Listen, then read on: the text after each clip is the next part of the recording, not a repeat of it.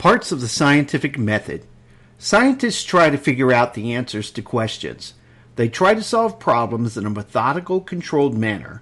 This is the process of science.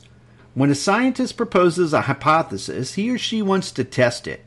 This is the basis of the scientific method. It relies on simple cause and effect. A valid scientific test or experiment involves three parts. One part is the independent variable. An independent variable is exactly what it sounds like.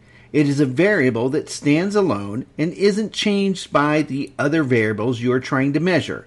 For example, a type of gasoline might be an independent variable. When you are looking for some kind of relationship between variables, you are trying to see if the independent variable causes some kind of change in the other variables or the dependent variables. In our case, the dependent variable is going to be fuel mileage. So this dependent variable depends on the type of gas we are using. To make sure our experiment is scientific and valid, we have another part, the controls, or controlled variables. In our situation, some controls might include the temperature outside, the road we are driving on, the type of car we drive, and the speed we are driving, just to name a few. When we finish our experiment, we need to analyze our data. One way we do this is through graphing. When we graph an experiment, we always plot the independent variables on the x-axis and the dependent variable on the y-axis.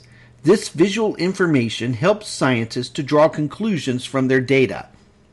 Many people have trouble remembering which is the independent variable and which is the dependent variable. An easy way to remember is to insert the names of the two variables you are using in the sentence in the way they make sense. Then you can figure out which is the independent variable and which is the dependent variable. Independent variable causes a change in dependent variable, and it isn't possible that the dependent variable could cause a change in an independent variable. In our example, the type of gas used causes a change in miles per gallon, and it isn't possible that miles per gallon could cause a change in the type of gas used. We see that the type of gas used must be the independent variable, and miles per gallon must be the dependent variable, because the sentence doesn't make sense the other way around. What we end up with is science.